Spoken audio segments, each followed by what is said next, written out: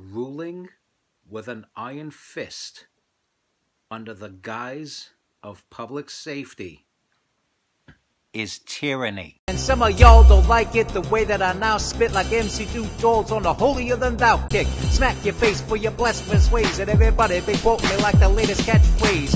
I'm on a mission that goes beyond material, so eat this killer series, serial killer cereal. Killer for real, drop on a beer with a sound you can feel like cold hard steel. That swarm like the blood flows out of your head as I rock non-stop till I'm on my deathbed. And I can swap out a catalytic converter with a few hand tools, but I can never be murdered. Spit the rapid fire like around the shells. I got the lyrical skills that sends the devil to hell. So don't disrespect what you can't understand, cause I can still squash your brain in the palm of my hand. Stupid. Another horse came out, a fiery red one.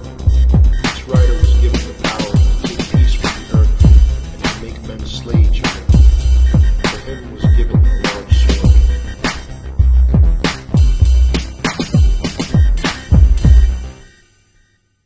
What's good, my people? It's your boy in the building, MC2 Tall, with everyone's favorite black cat, Billy. I want to talk to you for a minute about what's going on during this quarantine season, which we hope doesn't become an annual thing or even a twice-a-year thing. But even this one time, it sure is annoying at the very least. And at its strongest, quite scary. We have governors ruling with an iron fist. They are ruling with an iron fist over the people that voted them into office. They are punishing them for exercising their right to assembly, right to protest, right to free speech, the freedom of religion. They're just yanking this away from them under the guise of public safety. Guys, you're not being benevolent. You are being tyrannical. Tyrannical, I tell you. You guys are being wastes of life that are probably screwing up your chances for re-election. I don't know what to tell you. Okay, so you got, we could start with Ralph Northam, the anti-gun guy in the Klan's robe, or possibly blackface, out in Virginia. He's shutting down all the gun shops, saying they're non-essential. You need your guns, okay? People in the South, they hunt for their food a lot of times. They need their ammunition to protect their ranches. Because guess what? There's still rustlers out there that rustle up livestock, okay? And you need to fire warning shots at them. And if they defy you, well, you know, you really don't want to shoot the lethal shot, but if it's them or you, what you're going to do in that situation? Let's be real with this. And how are you going to even be on the upper hand in that situation if you can't get your ammunition? So, yeah, Ralph Northam used this quarantine as an opportunity to go after people's guns and their ammunition. What else is going on? Maryland, people are getting arrested for church gatherings. Kentucky, this pastor had this nice idea, very good idea in my opinion.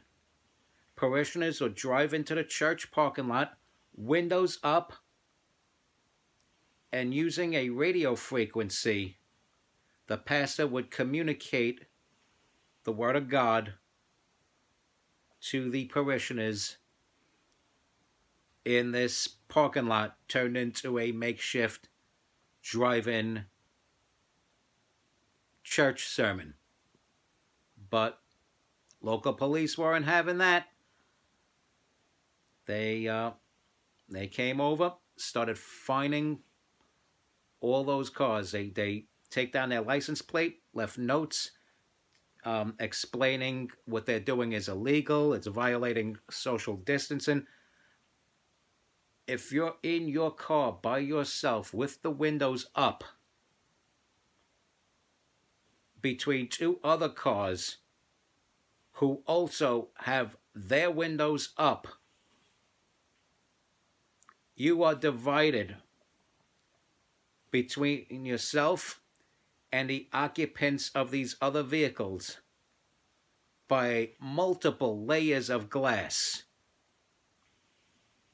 It don't get no more social distancing than that. But now these people are faced with $500 fines. And if I were those parishioners, I wouldn't pay it. And on top of that, you had people throwing nails and tacks into the entrances of these parking lots to give these people flat tires. That is malicious. And I doubt that law enforcement was doing that. A lot of people say law enforcement was doing that. I doubt it. I think it was like your local anti-God people, because they live everywhere, even in Kentucky. You'll be surprised how many anti-Bible people live down in the Bible Belt also. So, yeah, I think that's all that was. I think that was just, you know, your typical disrespectful vandalism. And we're going to move on here. Governor of Maryland tightened up his icy grip around his constituents. Philadelphia, Pennsylvania. There's a guy riding in the bus with no mask on. Now, there were other passengers with no masks on, but there was some social distance going on. Everybody sitting 6 feet away from each other. All well and good, right? Or everything's all nicey-nicey, right? Until the bus driver stops the bus without his mask, walks to the back, and tells the guy, hey, you got to get off the bus. You're not wearing your mask. Meanwhile, he's not wearing his mask. Then a cop comes on. Hey, you got to get off the bus. You're not wearing a mask. You got to get off the bus. Then other cops show up, all completely without masks. They drag this guy off the bus because he's not wearing his mask. And they arrest him and put him in a cell with people who don't have masks on. Now watch. After all is said and done and they swab his nostrils and he comes up positive for COVID-19, they're going to say, see, he was endangering the public. He had COVID-19. No, you ass.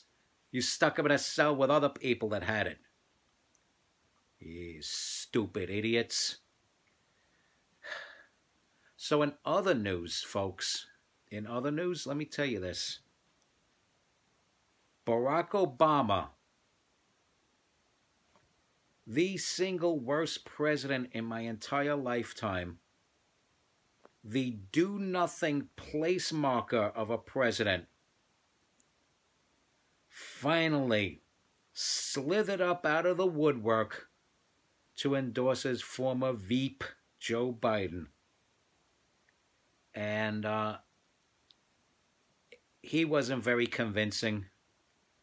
He didn't bring me sudden confidence in Joe Biden. I'm sorry. I don't want the guy with the hairy leg speech comparing black children to cockroaches to be my president. I'm sorry. I don't want that. I don't want a guy that would rather say the thing than God to be my president. I don't want a guy that's afraid to say the word God to be my president. There's something wrong with that. People that are afraid to say the word God because they might offend somebody are sickos. Especially if you're talking about inalienable rights endowed by the Creator. How do you not say God in that situation? Or at least say the Creator. The Creator of the heavens and the earth and everything in it. Couldn't even do that. You know the thing, because it stumped his mind maybe? Or he was just afraid to say the word God. Who knows? And he only got tough with an ally that needed aid from us. He only got tough with an ally that needed aid from us. And so, you know the story already. He tells the Ukraine president, fire your prosecutor that's investing the company that's about to hire my son, or you're not going to get the funding you need to fight your enemies in this war that you're fighting. And your troops are going to die. So we're going to pit the lives of your troops against my son's employment to some illegal, corrupt son of a bitch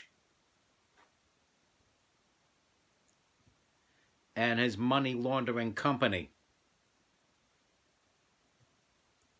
You know, he's on there blackmailing and bragging about blackmailing. Nobody investigates him.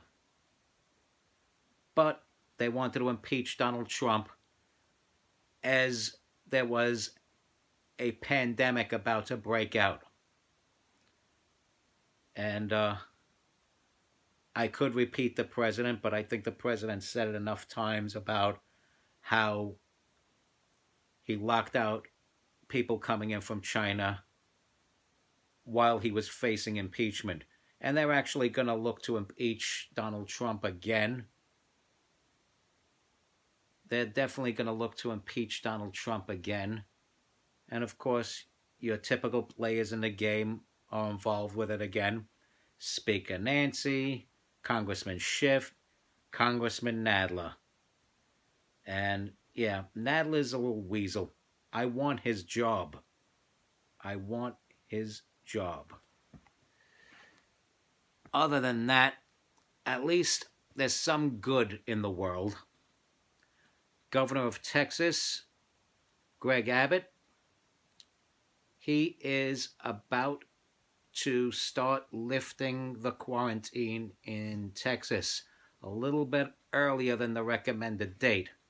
Now this I would not recommend to more highly populated cities. You know how it is in Texas. It's not a fable. Everything's spread out. Your next door neighbor is about an acre away. So they've been practicing social distancing without even knowing it. So there might be some things that he might do for the mayors of more populated cities like Houston and Dallas. But for the most part, you got a state that's about 50% the size of the remaining continental USA, and everybody's spread out. So I could see that. I could see him lifting the quarantine. It makes sense to do that. If you have a lot of land, very little density going on, why not lift the quarantine? Meanwhile, the governor of South Dakota, she is about to be the first governor to allow for the use of hydroxychloroquine. Because, like the president said, what have you got to lose? And with that said, it's your boy Too Tall with Billy the Cat here. Stay strong, Keep kicking that slang.